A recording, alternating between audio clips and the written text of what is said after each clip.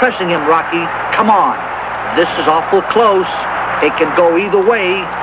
Do something with the kid right now.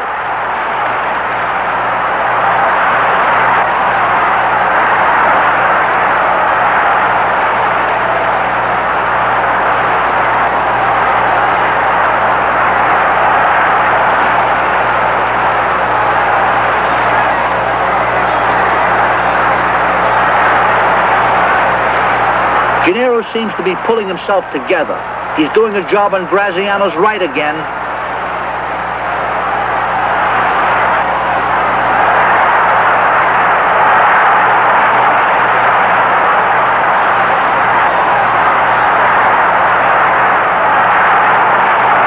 Terrific hook.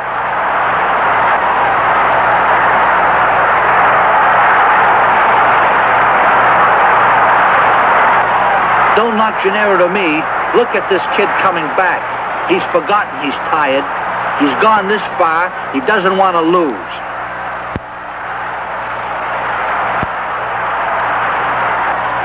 Janiro just lost his mouthpiece, but time is running out. It could have bothered him earlier.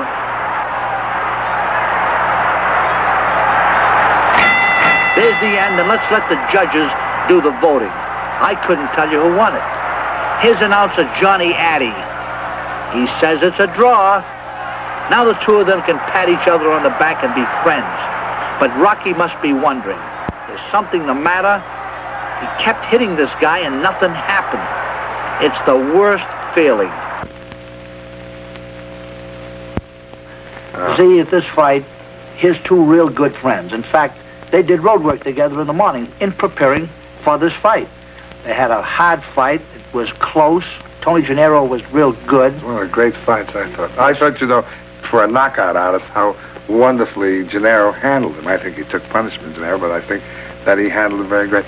But in keeping with your point, I think the result of your thinking would be, I'm going to go out and beat up all my friends. It was a great fight, and I know the crowd will love it. It was a classic example between the boxer and the fighter. And the puncher, right. And the puncher. Exactly right. Zero, you've gone a long route to the main event, and all the way you've had to keep punching.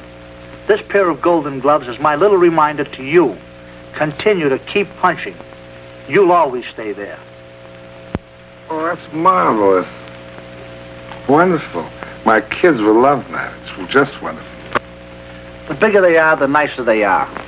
And you can make it as easily as they did. Just remember, keep your left hand high, chin down, and keep punching.